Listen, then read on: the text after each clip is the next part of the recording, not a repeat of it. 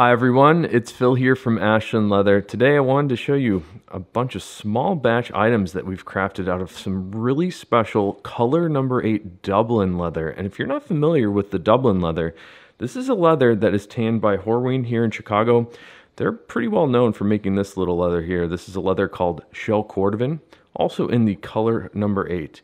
And when they tan this leather, they actually put a bunch of tree barks into a pit and then steep the leather inside of that pit, sort of like making a tea, but out of tree barks. And that's what this is here. Shell Cordovan has become sort of synonymous with this color here. And this color is called color number 8. It's a dark brown and burgundy shade. So they took the same tree barks that were used to tan the Shell Cordovan leather and tan some steer hides instead. So they took that same color 8 from the Shell Cordovan and translated it over to this Dublin leather here. And Dublin is a fantastic leather.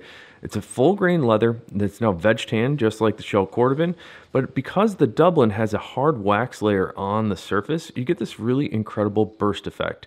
So if you see as I run my fingers underneath the leather, we displace a little bit of that finish layer of wax and we can reveal a little bit more of these burgundy undertones. This is a really interesting leather too. You might be able to see as I sort of shift around how bright and shiny it is. This is some of the nicest leather that we've ever received here in our shop. So we made a little small batch of several different items. They're going to be available today. And in fact, I want everybody to experience this leather in person. So we're putting them up for a slight little discount. All right, let's go through each of these items. I wanted to start with our most popular wallet style. This is the Johnny the Fox bifold. Again, color number 8 Dublin on the outside. It's a really nice dark brown shade.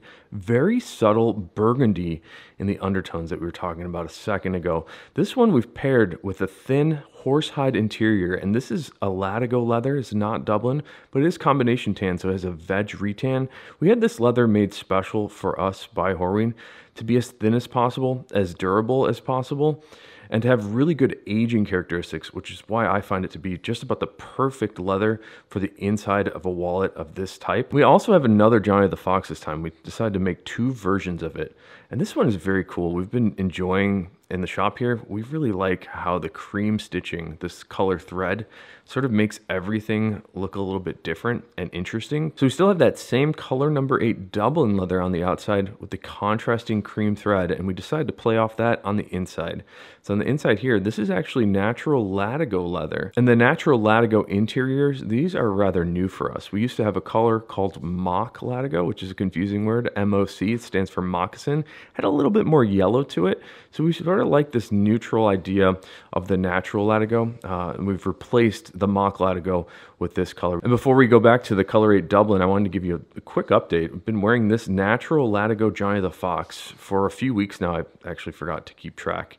I told you I was going to update you on it. This is a lighter color, and I find it to be very polarizing. I'm really enjoying it, especially with some new raw denim that I've been wearing. You can see just how much the color is sort of crocking off in all the areas that it rubs against my jeans. And then you can see where the outlines of the bills here and even some of the cards. It's pretty interesting. I get that not everybody is into this color, but I'm really enjoying how the Latigo's wearing in. And here's what you can expect to see the interior wear in like. So we're looking at the new one on the top and the used one for a couple weeks on the bottom. It doesn't tend to patina as dramatically on the interior of a wallet as on the exterior. Up next is probably what I think this is the best one in the batch. I just love how this one turned out. Color number 8 Dublin on the Capone money clip. And there's something really striking about this one, especially in person. It's very beautiful. And I think what it is this play on colors again, so that the burgundy color 8 color on the outside, you can see those lighter sort of reddish undertones, a little bit more cherry, and that cherry color sort of continued into the inside. What you're seeing here is the back side of this mill-dyed leather. So any mill-dyed or drum-dyed leather will have color going all the way through the substrate of the leather, and you'll see it on the flesh side here. So what Horween has done for us is finished off the flesh side of this Dublin a little bit of a top coat, and it gives it a nice little sheen, sort of cleans it up a bit. It's not as suede-y as most flesh sides of leather. The other thing that I really like, this is a black spring bar money clip, and there's just something about the black and the burgundy colors together that just work really well. Up next, this is a one-shot card case, and this is the wallet I like to suggest to most people that are trying to experience new leathers and new colors. They want to just see how stuff wears in. When I was working at the tannery starting about 16 years ago, I used to take little cuttings of leather, just things that I thought were interesting, and I wanted to see how they would wear. So I'd take that cutting, put it in my pocket, and walk around with it. And that's what this one shot is really good for. You can fit a minimalist amount of things inside. You can put a bunch of cards and even folded cash. But this is a good price point to be able to try out something new just to see how it wears. In addition to the one shot, we also have the two shot card case. So the two shot in Color 8 Dublin here has one card slot on the front, one larger card slot in the back. You can only fit dollars folded into thirds in the back here. Folded in half just sticks out a tiny bit, and there's no card slot on the back. Up next, I believe this is our newest model. This is the Gus card case, and I found this wallet to be surprisingly great. So when we made prototypes, I like to try to wear out everything, try to wear it in the world and use it. And I was just really surprised at how much stuff this held and kept a very minimalist form factor. I actually carried this one in my front pocket, which I don't normally do, and I really loved it as a front pocket wallet. We also designed this with business cards in mind. So we made these card slots a little bit wider, and it expands to conform to all those things that you put inside. Business cards are a little bit wider than most credit cards, so we made these card slots a bit wider. Inside of the Gus card case, you can fit many business cards. Mine happen to be very thick, and I put about 15 business cards in here. If you have sort of a standard thickness, you might be able to fit 20, 25. And in the back here, just another additional card slot. You can fit dollars, you can fit credit cards, and you can fit business cards. And then it has this flap closure. This is the best part. There's no band to hold this flap closed. What happens with a veg tan leather, like the Dublin leather that we have here, this will mold and conform around anything that you put inside of it.